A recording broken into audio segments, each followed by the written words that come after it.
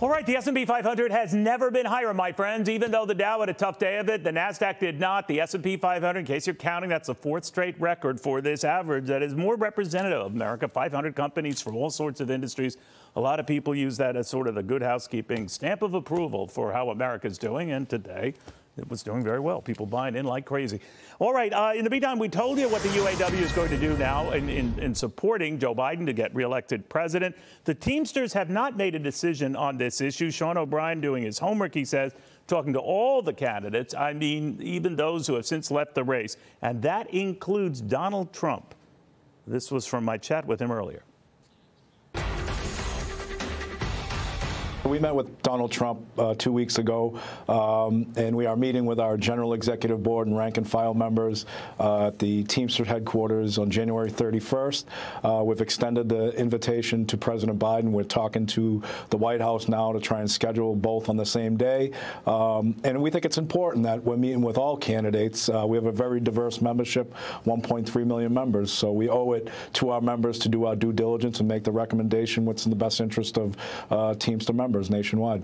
You know, Sean, the other Sean, S-H-A-W-N, Fain of the United Auto Workers, had said of a meeting with Donald Trump that it would be pointless. Quoting him here, I see no point in meeting with him because I don't think the man has any bit of care about our workers and what they stand for, what the working class stands for. He went on to say he serves a billionaire class, and that's what's wrong with this country.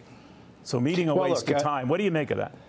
I mean, everybody has their opinions. You know, my opinion is, I think, you know, everybody has their own structure and opinion and doing things. But dialogue is very important. It's been very important to our organization. It's been very important. And look, we have conversations with billionaires every single day, corporate America, who we negotiate against, who we have to deal with. And, you know, a lot of times you find common ground when you have a dialogue. And look, I'm not speaking for any other union. I'm speaking for the Teamsters Union. We're not going to be influenced by any pressure to endorse one candidate or the other. You know, we understand that, you know, there's a lot of pressure out there to make an endorsement. We're going to do what we've historically done. We're going to do our due diligence and make our decision after we get input from our members and our General Executive Board.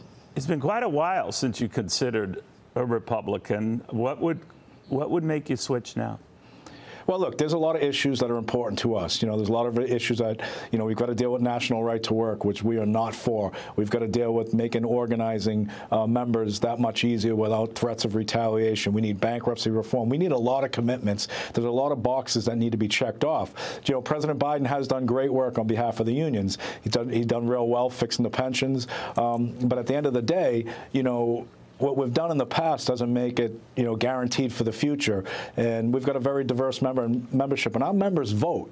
We know what our members, how they vote, and they can influence an election. So we need to make sure that all the boxes are checked off on behalf of our members. You know, Sean, they certainly vote, and a lot of them are in the MAGA crowd. They love Donald Trump.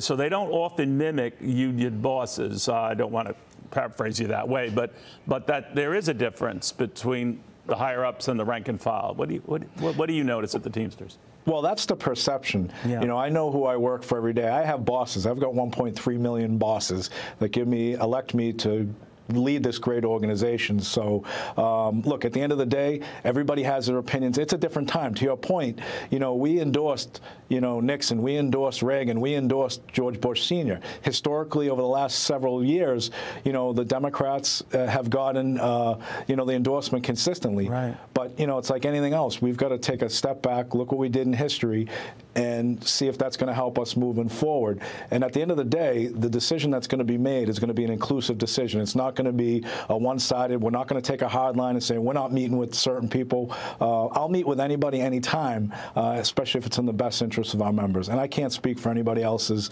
thought process, but I can only speak on behalf of the Teamsters Union. When you did meet with Donald Trump, how did it go? It went fine. I mean, we put our cards on the table. It was a very matter-of-fact meeting. Yeah. You know, he claimed he was, you know, 100%, you know, supportive of unions. You know, but history, obviously, take a look back, and there's certain issues that we have with him. We told him what our issues moving forward is and what we want to see a president of the United States. A lot of workers didn't like working with him. They said he wouldn't pay them. He wouldn't pay them overtime, that he reneged on contracts. I don't know how true a lot of that, but there's a lot of burnt bridges with his own former workers. Did that enter your thinking process? Yeah, I mean, we had a lot of dialogue on that. We said, look, there's a lot of information out there that, contradicts what you said. And, he assured that moving forward that he's, pro-worker, pro-creating jobs, just like everybody else says. And, the one thing that we are good at, regardless of who wins this presidential election, we are going to be a conscience to any candidate, whether we support them or not, to remind them of what they said and what they are doing. I think that's important.